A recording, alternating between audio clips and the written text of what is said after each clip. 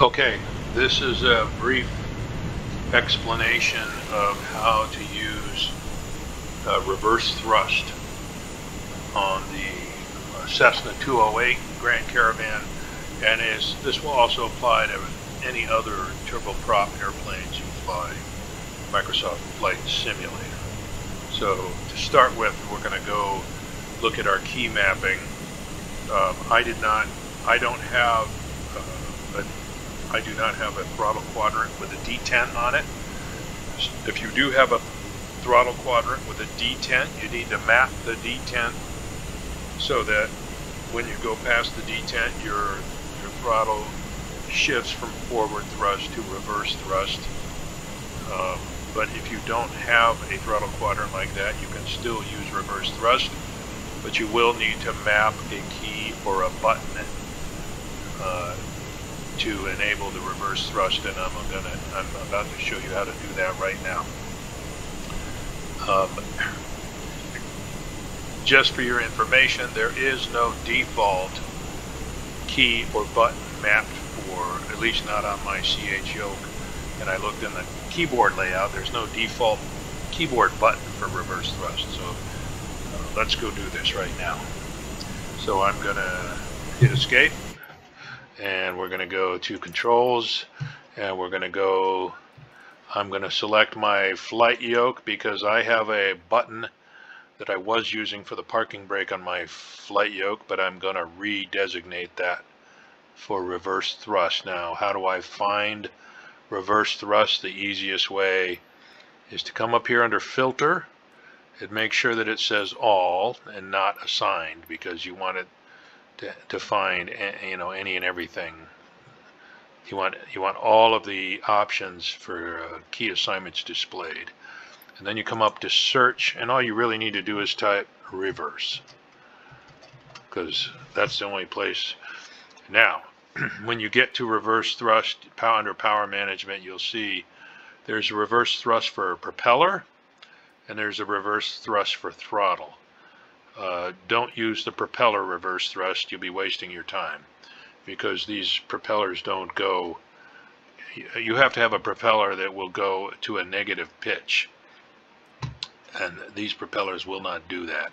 So if you try to use reverse thrust with a propeller, your propeller will go to its maximum pitch, and that won't do you any good. It won't go it won't go beyond that. So you want to use throttle.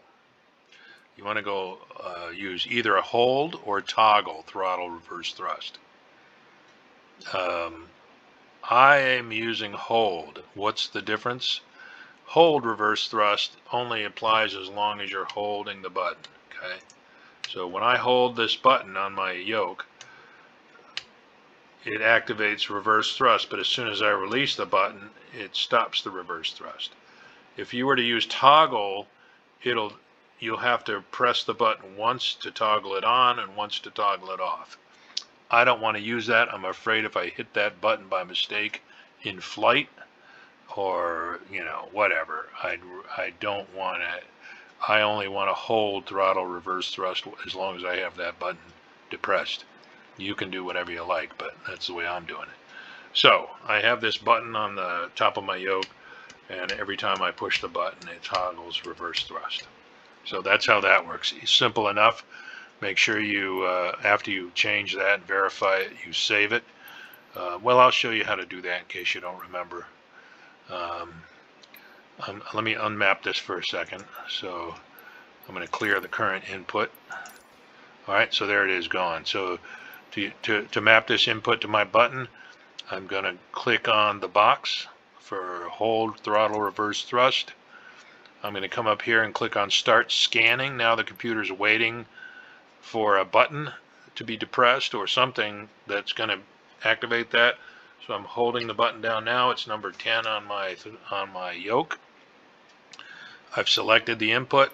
I'm going to come down and I'm going to hit validate, and there it is. And to make sure it works, I'll push the button and you can see that it highlights it, and we're ready. So now I'm going to hit apply and save. Make sure you save it, and then go back and resume.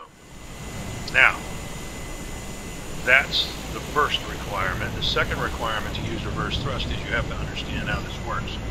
Like I said, if you have the throttle quadrant and you can map that, you're pretty much home free. But if you're using a throttle quadrant like I have, where you don't have a D10, what happens if the throttle, let's say the airplane just landed, my throttle's on 0. If I hit the reverse thrust button, guess what? Since my throttle's on 0, that nothing is going to happen. It's not going to slow my airplane down one bit. I have to, so the throttle, no matter where your throttle is, if you hit reverse thrust, see, it will, if you look at my engine down there at the bottom, down here where my throttle box is, my indicator, I have my emergency brakes on right now, so I'm going to run the throttle up. Let's say I landed with my throttle at 25%. Now I want reverse thrust, so I hold this button down. The engine is going to have to go. You'll notice I'm getting some reverse now, but it takes a few seconds. If I let go of that button, it's going to go back to forward thrust. So the best thing, I'm assuming most of the time you're going to land with your throttle off. Once you touch down, now you want to slow down, and the reverse thrust is not that strong on this airplane. It's a fairly heavy airplane. It's a lot heavier than a Skyhawk. It's fairly large, you know. It's a good size airplane. It has a lot more mass than the smaller airplanes you might have been flying. So once you land, you need throttle. If your throttle's not at 0, take your throttle to 0, hit reverse thrust. I'm holding the button now. And now you can see when I apply throttle, you see that red band. I'm getting 35% reverse with my throttle all the way forward. Okay? Alright, now we're going to demonstrate very quickly. I'm going to release my parking brake,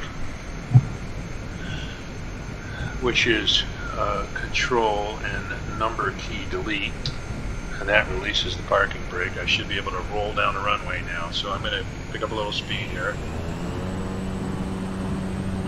Get a little speed going on, not too much. Let's get it up to like 40 miles an hour. Okay, here we go. Now I'm going to zero the throttle, hit reverse thrust, and go forward on my throttle now. And all the throttle I'm applying now is reverse thrust.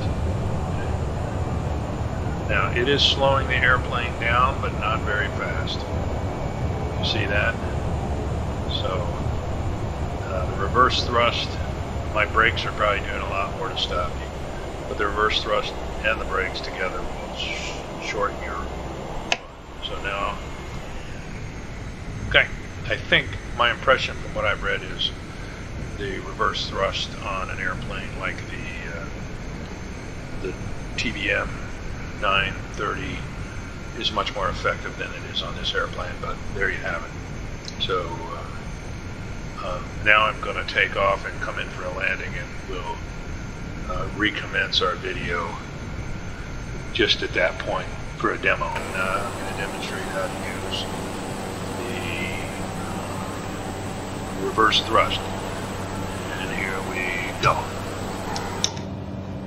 Alright, so now I've got my throttle all the way back. You can land this airplane, I wouldn't go much below 80 knots, but you can land this airplane rather easily at 80 knots. I gotta lose some altitude here.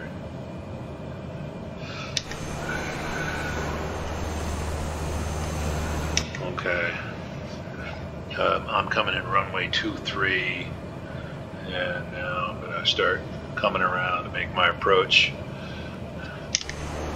I should have 1 notch of flaps on. I'll probably use more than that by the time I get on the ground.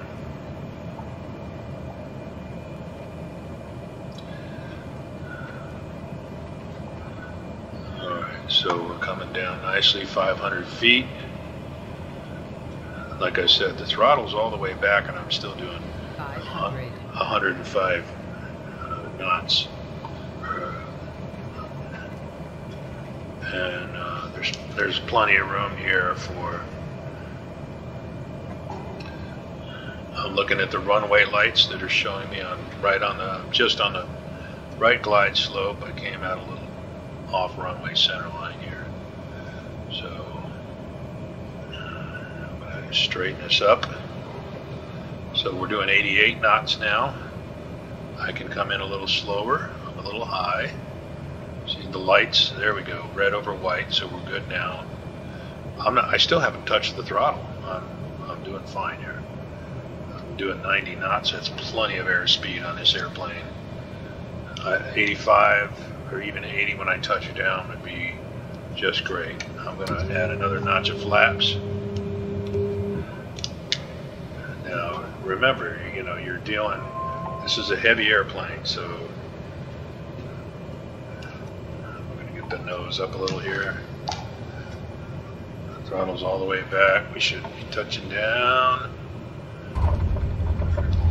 Alright, now my throttle's all the way back. I'm going to hold the reverse thrust button down and go throttle forward. And so we now have reverse thrust going on, which is going to help slow us. And I'm going to put a little light braking on. And there you go. There you have it. Okay? Now, throttle back to 0 before I let go of that reverse thrust button. Then release the button. And we're down. I hope this helped.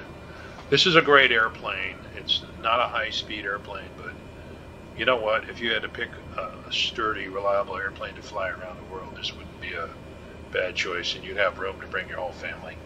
So, have a nice day.